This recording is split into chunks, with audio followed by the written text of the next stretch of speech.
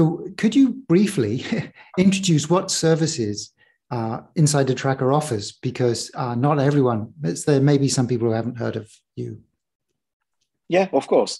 So what the services that we provide are services that allow you to find what's happening in your body, and then based on that, receive recommendation with a simple and natural intervention, basically food, supplement, exercise, and lifestyle changes. Those recommendations are coming based on survey data that you fill in, and data from blood biomarkers, DNA markers, and data from fitness tracker. So because not everyone have all of that data, we can help you to either get tested. So if you are in the US or Canada, you can go to Quest Diagnostic, which is the biggest lab in the US. And you can go there, go to get tested and receive the result and analyze it.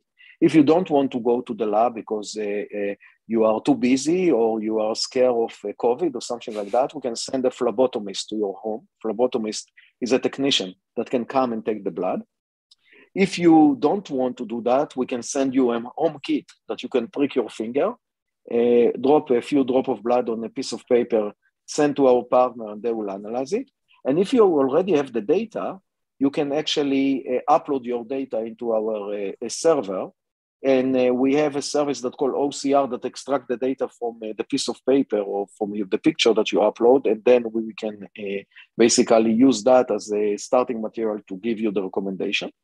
For the DNA, if you have a DNA result from 23andMe or Ancestry, you can upload it to our server. If you don't have it, we develop a specific microarray that you can get tested and buy from us. And from Fitness Tracker, today we are integrated with Fitbit, Garmin, and Apple Watch. So if you have any of them, you can connect them, and then you will receive a better recommendations. So how often should you get tested? Because it seems to me that what you'd be looking for is a recommendation, then you make a change, and then you want to have another test. And so do you offer guidance on how often people should test? And how often do they normally test? Yeah. So I see it like that. DNA is a once in a lifetime because your DNA is not changing other than if you have a cancer. So the DNA is very stable. So you need to do it once in a lifetime. The blood is, in the same analogy, is like a mountain. So but why it's a mountain? It's giving you a lot of value. Blood is a liquid gold. That's blood is what actually the physician are using. So the quality, the grade of the blood, the amount of peer-reviewed scientific publication is amazing. So we can give you a very good recommendation by that. But today it's not practical to test blood every day. So we recommend you to test the blood as much as you can. And to be practical, we are saying not more than 4 times a year and not less than once a year. So you need to test between once a year to 4 times a year the blood. And then between the mountains of the blood, you have a lot of hills of data from the fitness tracker. And this data coming every day, basically, the resting heart rate, the deep sleep, the REM sleep, the HRV, and all of that coming every day, and giving you some information that coming very frequent. The quality of the data is less than the quality of the blood, but still because the frequency is much higher, you can extract a lot of data from that because then you can literally do an N of 1 experiment, meaning you can look at your history of, let's say, last 100 days or last year and come and say, Richard, we have seen some statistical significant change in your resting heart rate between this month and last month. So something is either going in the good direction or the bad direction, and give you some recommendation what to do about that. So that's how we see it. It's once in a lifetime, between every quarter to once a year, and every day for the fitness tracker day. So the fitness trackers, do people have to type it in, or is there some kind of automatic feed? No, we have an integration. So it's an end-to-end integration. You basically come to our app, and you select, okay, I want to connect my Fitbit, my Garmin, or my Apple Watch. And then the data is transferred to us, and then we are analyzing it. So you don't need to do anything. It's completely seamless and automated. Okay. And the analysis is kind of like done in real time. And so as soon as the data is in there, it'll update my spreadsheet or whatever, my dashboard, I guess. Your app, yeah. Yeah. And what is nice about the data from the fitness tracker, as I said, it's seamless. So basically, you don't need to do anything. It's like we follow you without you need to move your finger. And that's allow us to know when you exercise, what kind of exercise you've done.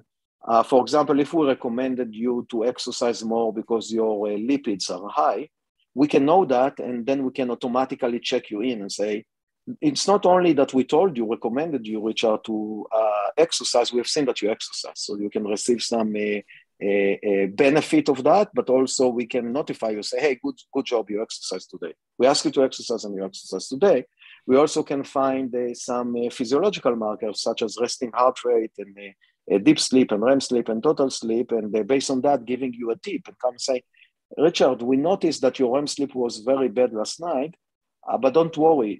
If you'll do X, Y, and Z at 8 p.m. tonight, your sleep most likely will be better. So don't forget to do that. So it's allow us to give you a lot of what I call, again, hills between the mountains of the blood data. Are you looking at, well, I guess like continuous readings, like maybe a continuous glucose monitor or anything like that? Yeah, we do. We are analyzing right now the vendors and the value and what can we do with that. I think that right now, the continuous glucose monitor was built mainly for diabetic. And we are currently serving only healthy people. And there is not enough data to say what is the right range for continuous glucose monitoring for a healthy person. And what does it mean if you are too high or too low at specific time of the day?